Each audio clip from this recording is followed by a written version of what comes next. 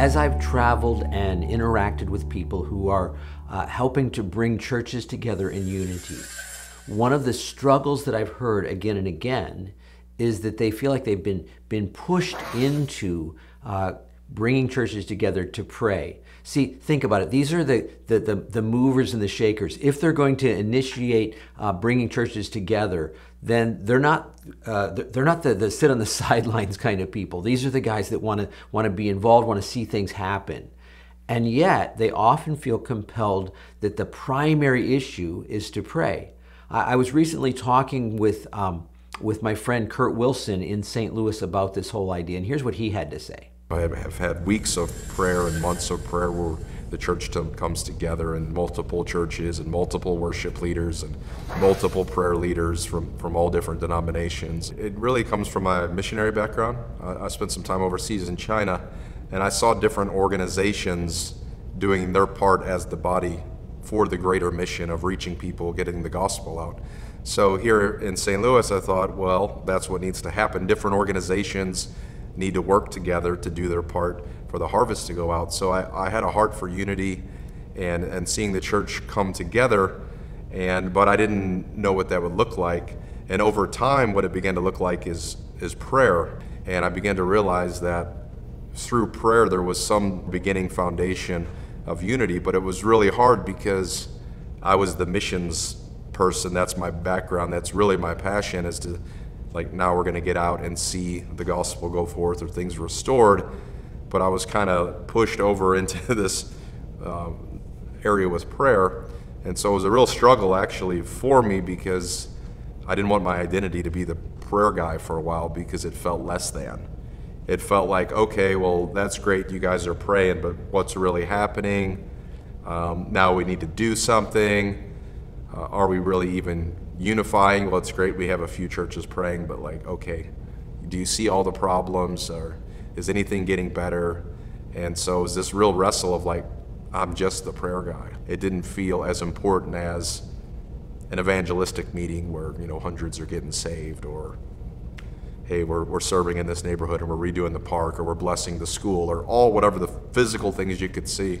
Because honestly, you couldn't, it'd be hard for me to come to you and say, well, I'm the prayer guy and I've been in 10 prayer gatherings this month, and this is the difference it's made. It was really hard physically to see what was happening. As Kurt shared all of that, I could really relate. I can't tell you how many times I have talked with local pastors about getting together to pray, and their all too frequent response is, well, yeah, but what do you ultimately want to do? What's your end game? What's your ultimate goal in all of this? And I explain that what we're doing right now is that we're praying, but it keeps coming back to what do you want to see accomplished? And I've never said it. I've always thought, you just told me right there what you think the value of prayer is. I mean, think about it. What could happen if pastors from all over an area, Christian pastors, leaders of their congregations, came together to pray? I've got to think that God would put his stamp of approval on that, would put his blessing on something like that, simply because we are doing what Jesus modeled and what the New Testament writers over and over tell us that we need to be doing, and that's praying. I just think we underestimate prayer. We undervalue it. We just think of it as secondary instead of so foundational. We have to start somewhere with unity, and I think everyone would agree in the church we need to pray. And so for me it's been a first step. It's not the only step, it's not the last step, but it's very foundational, and it always will be. Jesus did not farm out his prayer. He didn't have an intercessory team. He said, hey, you guys pray, I'm going to go preach the gospel and heal the sick. And in fact, I've referenced it, but in the garden of all, it's near the end of his life, and you would think, okay, I want to preach to 5,000 more people. I want to do something. And he finally has an intercessory team, and they fall asleep.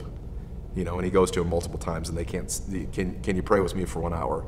And they can't, but Jesus is in that place of prayer. When we think, at least I would think, Jesus, it's the end of your life, go preach to thousands before it's over. And he's like, no, I'm with my Father.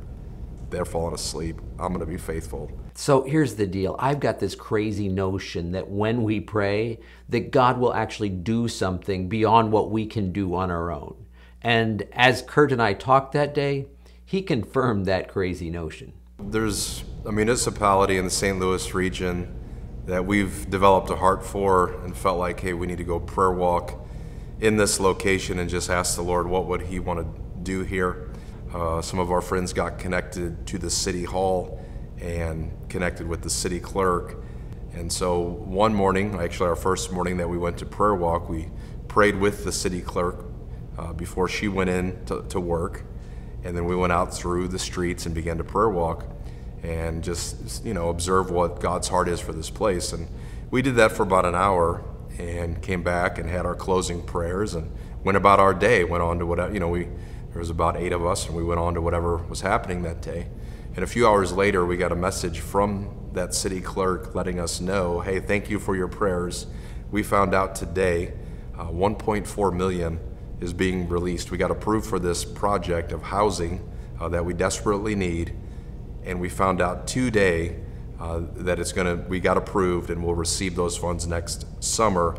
She didn't think she would know even to get an answer for another 6 months.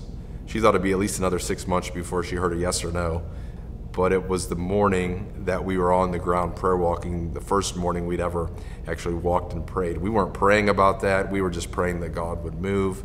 Now, I think it could have been a really noble goal for churches all over that area, churches throughout that municipality, to get together to try to meet that need for housing, whether that's just helping needy, helping the homeless, whatever it was, and to try to raise a whole bunch of money to do that. And maybe they could have done it, and it would have been a great win for the kingdom of God. But think about it.